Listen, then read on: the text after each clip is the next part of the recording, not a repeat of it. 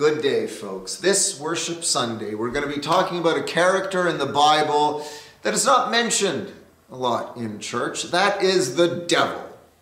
There's numerous examples of Jesus casting out demons, those who are afflicted with evil. He's healing. But what does that mean in the 21st century? In our modern, what does that have to do with us? There are numerous other religious traditions which have a devil. In Islam, it is Shaitan. In the Zoroastrian faith, it is Angra Mainyu. What does all this mean? We're going to unpack that and learn from the wisdom of the teachings of Jesus. I'll see you Worship Sunday. Amen.